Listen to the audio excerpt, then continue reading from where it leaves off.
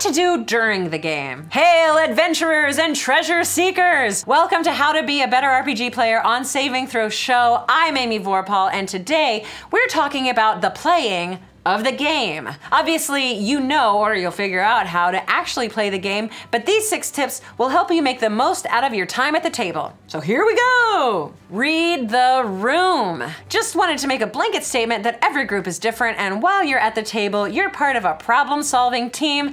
Emphasis on team, but also on solving, and if I can emphasize one other word, it'd be problem. Anyway, interpersonal relationships have a lot of gray area to interpret, so when in doubt, while at the table, simply consider others.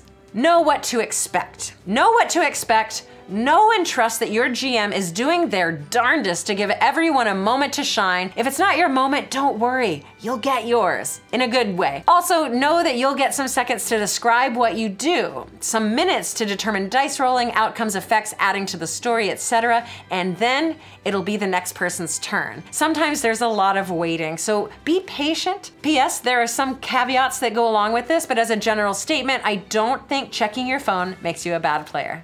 Take notes, write some stuff down. Maybe not everything, but remembering character and location names is an easy way to let the other players and the GM know that you're invested in the world she has built.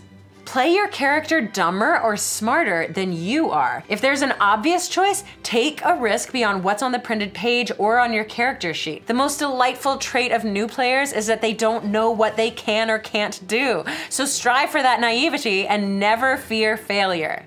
Break the mold of what your character usually does. Once you're in your groove, find a good reason to act differently. Outside of character is subjective because people are 3-dimensional and your character can be too. Let them act in different ways in different situations. Let them grow and change and let them surprise you. "It's what my character would do" is often an excuse for a player to make a somewhat story-destroying or partner-bashing choice. So before making a choice like this, go meta. It's one of the times when meta is good. And try something else. You're the boss of your character, not the other way around. So while you're doing something new and different, be open to consequences. You're not standing on the side of the pool, you're jumping in, you just might make some waves.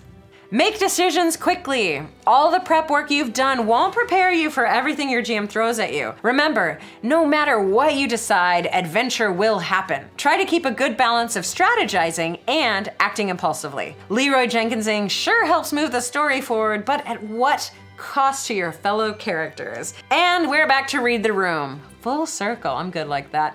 And now it's time for a player shout out. I'd like to highlight a player who is a joy to have around the table because of their attention to detail and dedication to how much fun everyone is having. So check out Michael Holmes on the show Garden of Good and Evil. Thanks again for watching. I'd love to know what you think. What else can you do during the game to help everyone have a great time? Tell us in the comments below, and as always, feel free to ask questions. Remember to like, subscribe, and tappa on the little bell for notifications when we drop new videos. See you next time at a tabletop near you. Bye!